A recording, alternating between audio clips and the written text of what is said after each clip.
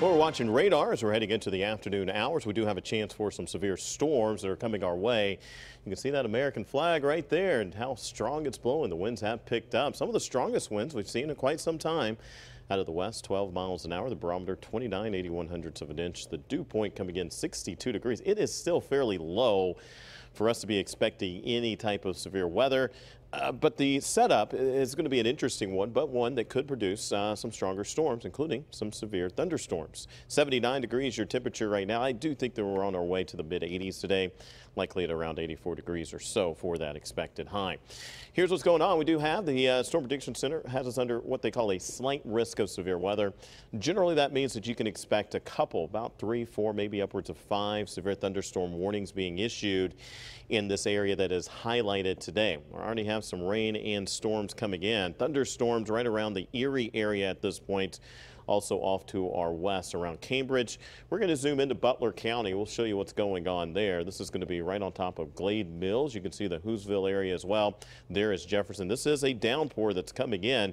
No lightning being detected in this. That's certainly some good news. And even though that our model here is trying to show some hail, it's not seeing any hail, at least at this point. Just a downpour is what we're looking at. Big precipitation rate. The nice news is heading to the east at 34 miles an hour. Let's talk a little bit about what we can expect today, because this is going to be the perfect kind of example of that. Notice how fast it's moving, 34 miles an hour.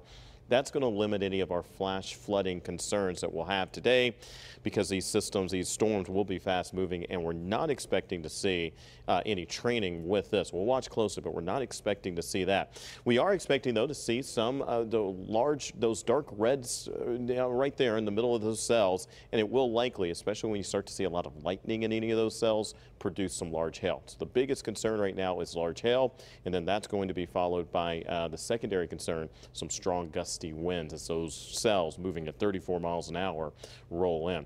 Here's the Hillville area, Karn City as well, Bruin. You can see some of the rain that's heading there, and also just a pop-up storm just off to the east of Uniontown. Wanted to show you that that is there as well.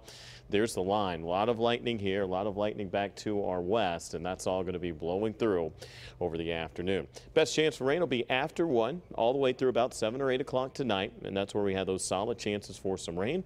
Temperatures this hour at 79 in Pittsburgh, and we're expecting a high of 84 degrees. Hey, we get through the rain storms over the afternoon and evening hours tonight, and look what's next. Picture perfect weather setting up Friday, Saturday, and Sunday. There's a lot of events going on.